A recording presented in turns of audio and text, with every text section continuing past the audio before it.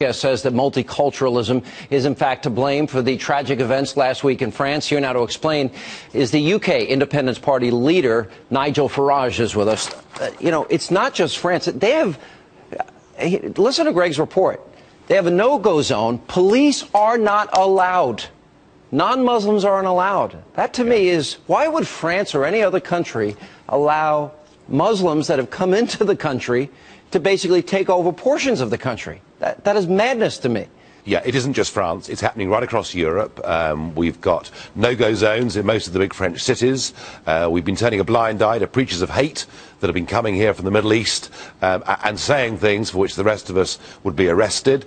In parts of northern England, we've seen the sexual grooming scandal of underage girls committed by Muslim men in the majority. And for all of these things, we're seeing the law not being applied equally. We're seeing the police forces not actually doing their job because we've suffered from moral cowardice. We have, through mass immigration and through not checking the details of those people that have come to our countries, we have allowed big ghettos to develop, and when it comes to confronting tough issues, we run a mile. That is why we're in the mess that we're in. We've been led very badly. All right, let's talk about the specific countries. So if there's 750 so-called no-go zones in France and Sharia courts on top of it, what other countries have allowed Muslims that have come into their country to separate and create this independent state and Sharia courts? What are the countries? Well, let me give you an example. I mean, in the United Kingdom, there have been tens of thousands of female genital mutilations that have been carried out. Despite that, there has not yet been a single prosecution for anybody for carrying out FGM.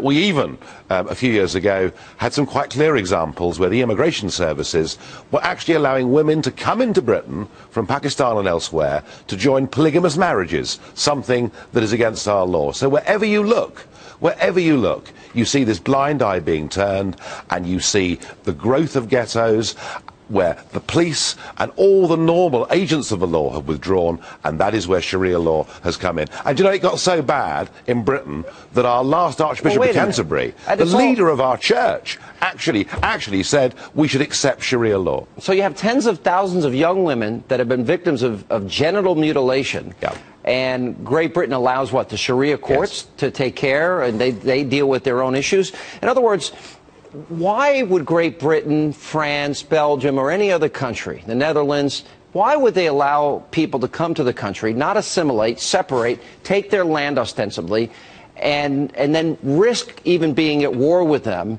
when Sharia, if you're coming from a country that you grew up under Sharia, those values directly contradict the values in Western countries? Why would anybody allow that? Well, Sean, I agree with your sentiments entirely, but we have a political class that is leading countries in Europe hopelessly out of touch with the real world. Is that going to change? To show everybody how nice they are. Well, it needs to change, but do you know something? I gave a speech here today in the European Parliament with the leaders of all the big European parties, and I said this. I said, for us to improve things in the future, first we have to atone and recognise the mistakes of the past, and I was met with a wall of silence. For now, they just don't get it. Unbelievable. Nigel, thank you for being with us. Appreciate it.